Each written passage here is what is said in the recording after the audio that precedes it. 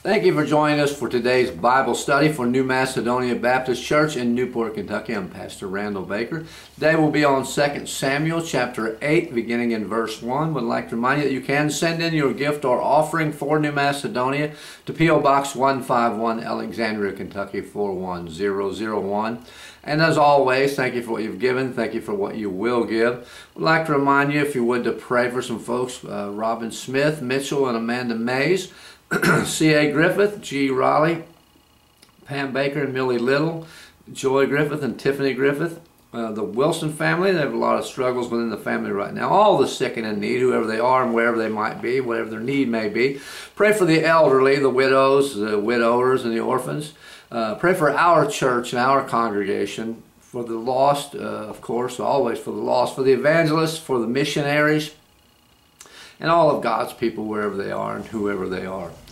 Let's go ahead and open in a word of prayer. Heavenly Father, we do thank you, Lord, for this day. Thank you for all the many good, great, perfect, wonderful gifts you give us, Lord, of just raising us up each day, Lord. We know that our movement, our being comes from you, and we thank you for it, Lord. We would ask that you would bless the prayer requests that I made earlier there, Lord. Bless them in your own big way, according to your own will. Bless our reading today of your word. Bless our understanding of it, Lord, and we'll thank you for it. We'll give you all the glory for it, all the honor, Lord, and all thanks. We thank you for it. In Jesus Christ's name we do pray, and amen. As I said, we're on 2 Samuel chapter 8, beginning in verse 1. It says, And after this it came to pass that David smote the Philistines and subdued them. And David took Meth-eg-anim out of the hand of the Philistines. So in that last chapter, chapter 7, we read where God had given David assurance of his kingdom and that his seed would sit on the throne forever. Of course, we understand that to be Jesus Christ. And David's physical descendants, his children after him and his seeds, did rule over Judah until Nebuchadnezzar, king of Babylon, carried them to Babylon. Now here in chapter 8, God begins to make Israel into a great nation under David's rule, of course. And the first nation mentioned here is as being subdued is one of Israel's big enemy and Saul's arch enemy, and that's the Philistine. The Philistines, under Saul's weak rule, and because of his disobedience to God, they had taken control over some of the parts of Israel. And they controlled a passageway between the two. And some say that name of it means is the same name as the city Gath. Another name for the city Gath. And the name is Meth-eg-ammon, or Ammon. And hard to pronounce, but it means a bridle path or a passageway, a bridge of the mother city is why I guess they think it's Gath. But it gave Philistines a safe passage and a way to get into Israel, and it was kind of protected. But David took this and he subdued them. Now what that means is that by defeating them, he dispirited them. They were a very proud, a very arrogant people. The Philistines were. So when he took it, he dispirited them. He took the wind out of their sails, and they were never, I don't think, a major threat to Israel anymore after that. We know all through Judges, with Samson, we know that he fought the Philistines. We know that some of the other judges fought the Philistines. And we know that Saul, there was a major enemy of King Saul. Verse 2 says, Then he smote Moab and measured them with a line, and casting them down to the ground, even with 2 lines measured he to put to death, and with 1 full line to keep alive. And so the Moabites became David's servants and brought gifts. So then he attacked and defeated the Moabites, and that was the Moabites to the southeast. Of course, we know that the Philistines were there close to Judah, just to the west of Judah. So then they attacked and they defeated the Moabites, and that would have been in the southeast, just below the tribe of Judah, and that was below the Dead Sea. Now David divided the people, and it's not clear if it was just the army, or just the military, or all the Moabites, but he divided them into two groups. One 2/3 of group. One group was all killed. Everybody was killed. And then there was one group left, and that was 1/3 of them left. And those 1/3 was left alive so they could make a tributary state out of Moab, pardon me. And a tributary state would one that would be pay taxes to Israel, and that's going to help Israel become very wealthy and been very powerful, as we'll see as we go on here. Verses 3 and 4 says, "And David smote also Hadadezer, the son of Rohab, king of Zobah, and he went to recover his border at the river Euphrates. And David took from him 1,000 chariots and 700 horsemen and 20,000 footmen. And David hocked or hogged all the chariot horses, but reserved of them for 100 chariots." So David had now defeated the Philistines as to the west, as I said, of Judah, and Moab to the southeast of the Dead Sea. Now they were to the northeast of Israel, way up high in the north, to fight against Hadadezer, who was the king of Zobah. Now that's in the area of Syria, and it's also referred to as Aram sometimes. Way on up north, it's Padan Aram, where Abraham was from.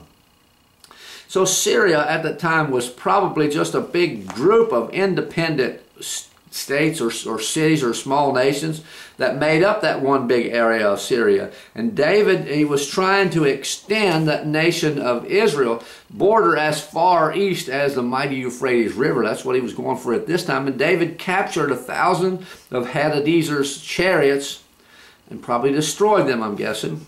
And then he took prisoner 700 of the horsemen and 20,000 foot soldiers. And David hooked or hocked all the horses, and that's that they cut the hamstrings on the back of their hind legs so that they couldn't drag chariots, so that they couldn't be used in war anymore.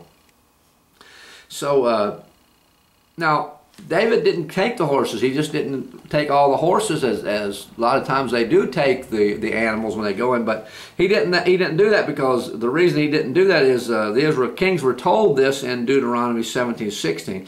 And it says, "But he shall not multiply horses to himself." So the king was not to get a big stable of horses. It didn't say that he couldn't have any horses, just said that he could not get a big group of horses.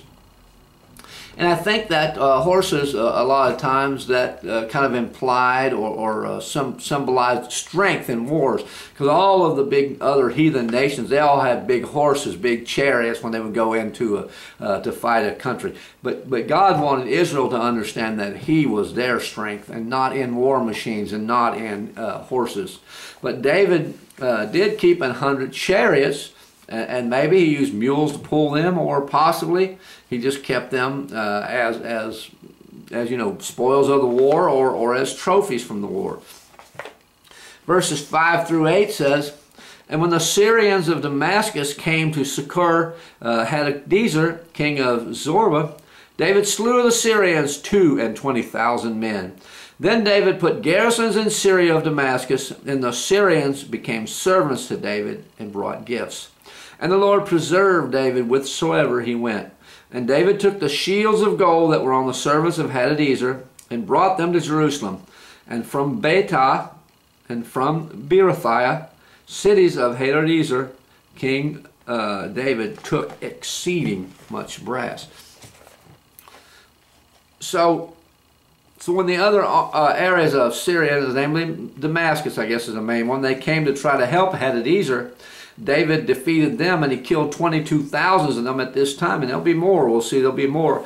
David then set up garrisons, which are troops that would stay in an area to guard their interests and protect their Israel interests in Syria. So these Syrians of Zorah and of Damascus were now also tributaries of Israel and David.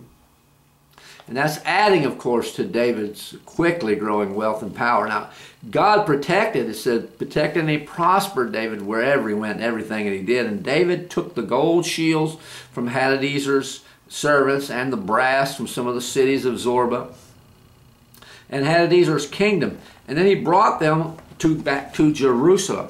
Verses 9 through 12 says, when Toi, king of Hamath, heard that David had smitten the host of Hadadezer, then Toi sent Joram his son unto King David to salute him and to bless him, because he had fought against Hadadezer and smitten him. For Hadadezer had wars with Toi, and Joram brought with him vessels of silver, and vessels of gold, and vessels of brass, which also King David did dedicate unto the Lord with the silver and the gold that he had dedicated of all the nations which he had subdued, of Syria and of Moab, and of the children of Ammon, and of the Philistines, and of Amalek, and of the spoil of Hadadezer, son of Rohab, king of Zorba.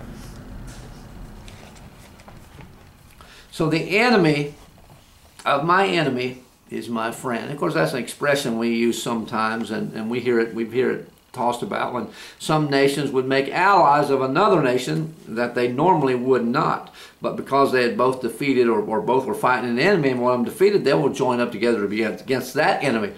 And that's exactly what Toiah, king of Hamath, he did. Hamath was a nation a little north, or a state rather, maybe it was a little small nation, but whatever they called those in that area, but he was just northwest of Israel. And they had been at war with Hadadezer of Zobah. And David just defeated him, of course, we just read that. And when they heard that David had defeated them and made servants, had subdued them, and that their enemy Hadadezer had been subdued, Toiah, the king of Zobah, sent his son Joram to congratulate, to bless David, and to make peace with him and a treaty with David and Israel. So they sent extravagant gifts, vessels of silver, vessels of gold, vessels of brass, bunches and bunches of these precious metals.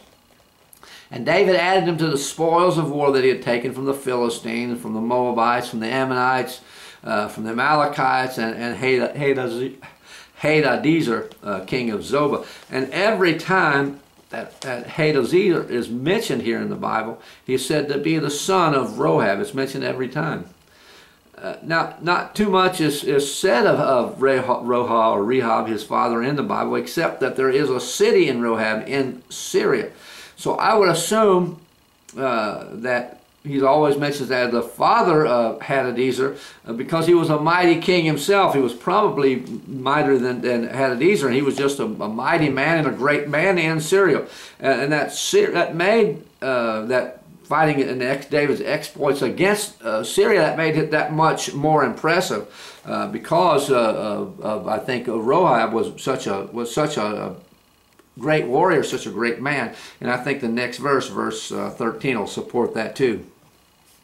And it says in 2 Samuel 8:13, and David gat him a name when he returned from smiting the Syrians in the valley of Salt, being 18,000 men. So David gat him a name, and obviously that means that, that after he defeated the Syrians, that means that he became more famous, or became famous and known all in the area for a great and mighty warrior. And David had just defeated the Syrians to the north of Israel, and now it appears that the Syrians in the north had teamed up with the Edomites in the south, and they had met David in the Salt Flats, or the Valley of Salt around the Dead Sea, where David and the Israelites defeated them and killed 18,000 men. We'll read a little bit more about here in 14, where it says, and he put garrisons in Edom. Throughout all Edom put he garrisons, and all they of Edom became David's servants, and the Lord preserved David whithersoever he went. So now David had victory over the south. He had people in the south. He had in the north, he'd beaten countries in the north, in the east, and in the west, all around Israel. He'd taken control of everything, and he put garrisons or guard troops in all these newly defeated places, in Edom, in Syria, everywhere. He left garrisons, people to control the people and to protect their interests there, and they all became David's servants. They all became tributaries to Israel. And just as it said at the end of verse 6, this verse ends with this, and the Lord preserved David whithersoever he went. The Lord was the one that made David a mighty man and a powerful and a famous man. Verse 15 says, "And David reigned over all Israel, and David executed judgment and justice unto all his people." So David now had extended that border. It extended the kingdom of Israel. And Israel was an extremely wealthy, extremely powerful place. And David, the head of it all. And he reigned and he judged over all of Israel. And many of the spoils taken from that would have probably been used by Solomon. And that's probably what David was doing, was laying up treasures for David to use when he did go ahead and build that temple that God had said that the son of David, Solomon, could build. Verses 16 through 18 says, "And Joab, the son of Zeruiah, was over the host. And Jehoshaphat, the son of Ahilud, was recorder.